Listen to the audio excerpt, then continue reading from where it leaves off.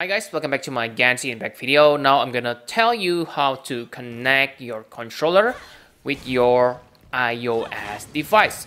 If you don't know how to do it, then this video is gonna help you. I'm using a Dualshock 4 controller on my iPad Pro 2020, but yes, you can use your iOS device as long as it uses iOS 14.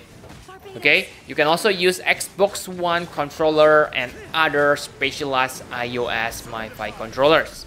The first step is to connect your Dualshock 4 to your iPad. Press and hold the share and PlayStation button at the same time. It will make the light blinking fast.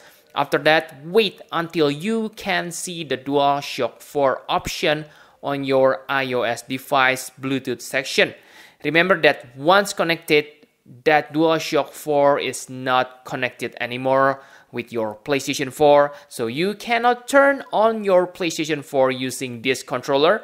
You need to pair it again to use it with your PlayStation 4 by using cable. So my advice for you is to use a spare controller for your iPad. Once connected, then you are done. Now open Genshin Impact and go to the menu and go to settings, gear icon. On control section, change control type from touchscreen to controller. Now you can play Genshin Impact using your controller. Remember that you can change the default configuration for your controller to your liking.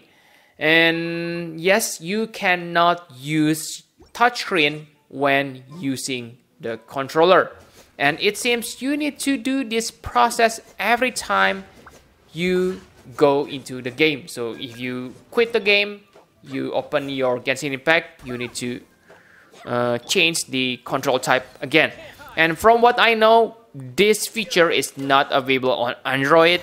I have tried to use my Dualshock 4 and 8-bit controller for my Android phone and they don't work. So the only way to play using controller on Android is by using third-party app, but I heard you can be banned, so be careful. That's all I want to share on this video. Thank you very much for watching. Please hit the like button and subscribe to my channel for more Genshin Impact video. Bye bye guys.